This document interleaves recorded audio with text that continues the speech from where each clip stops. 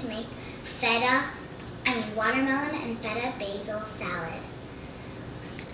So my mom already cut them in strips so we could actually cut them into cubes.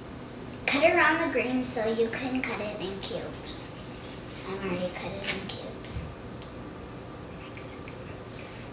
Mine accidentally broke, so you're just gonna cut them into cubes.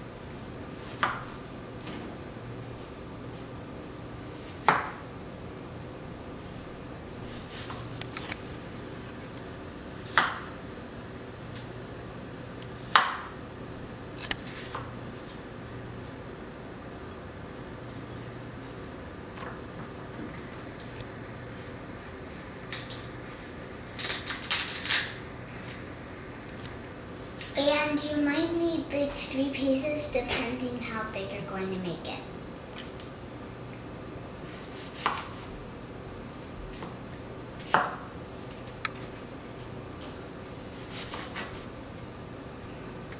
Now you are going to take a bowl.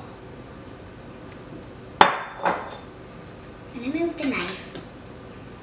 And you're going to put your cube that you already cut into the bowl so you can do the next line of the watermelon.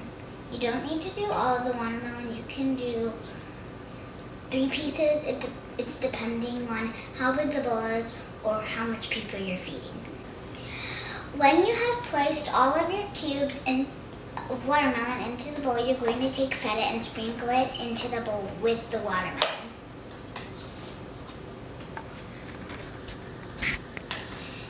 And I've never tasted this dish, so it's going to be exciting for me to taste a new dish that I haven't tasted before. It's good in summer.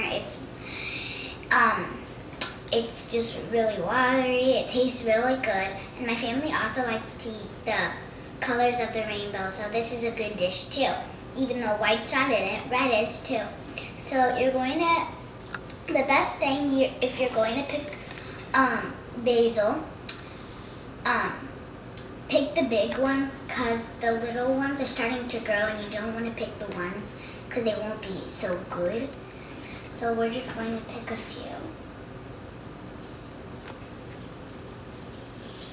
I don't have so much big ones, but I'm just going to look because I saw one.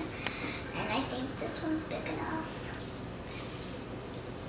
Okay. After you pick a few big pieces of basil, you are going to roll them up. And what I want you to do, you might want to put it like this instead of the green side facing, because if you do, there might be like a problem with it, but I'm not sure, because my mom says it's good. So you start with this side rolling up like this, and then it'll roll down. And you're going to take the basil that you cut into the bowl. Now you're going to mix it.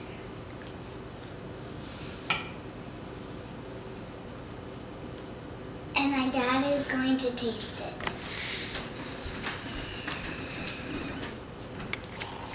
And feta is my dad's favorite cheese. Does it taste good? Muy rico, muy rico.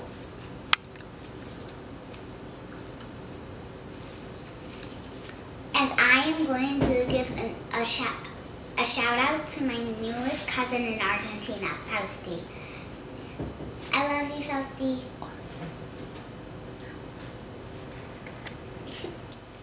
Hi guys, welcome back to Zoe's Kitchen.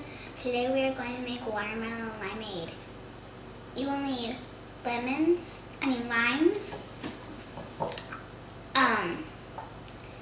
your simple syrup with sugar and water. You will need a cup and some watermelon. First, you will need to cut a lime.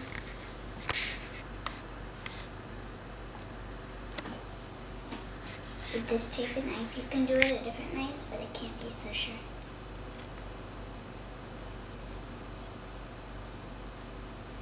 And you might need, if you're a little one, you might need your mom or dad or big sister or big brother to help you.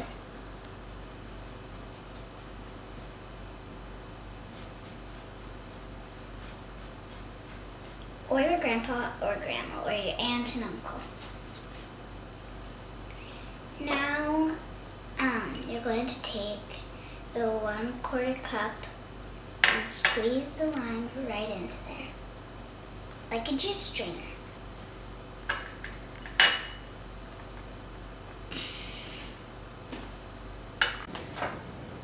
Take your watermelon and put it in the blender. And you need all of it in so it can make it really, really sweet. Not sweet, but like juicy and good.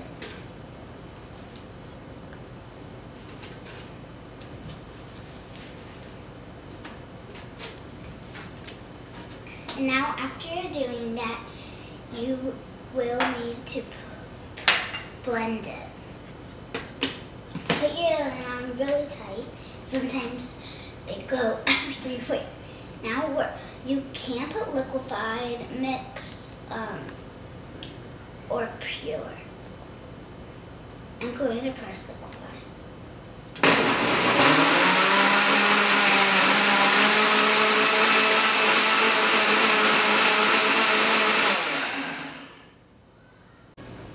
And now we're going to pour it into here, your cup. And you are going to actually need to have half of this watermelon puree, half a cup into your. Now you're going to put this into here.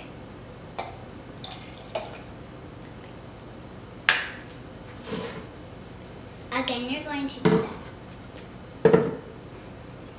It kind of overflowed on me, so you might have a little too much. And the simple syrup you need 3 tablespoons of it.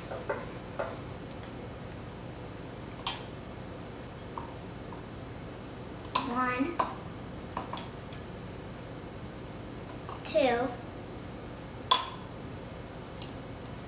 3.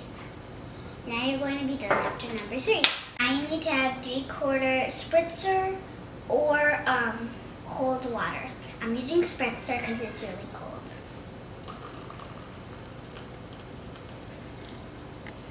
You'll need to use a stir stick to stir it up. You can also use a toothpick, but it has to be a really long toothpick. You can also use a straw or a spoon.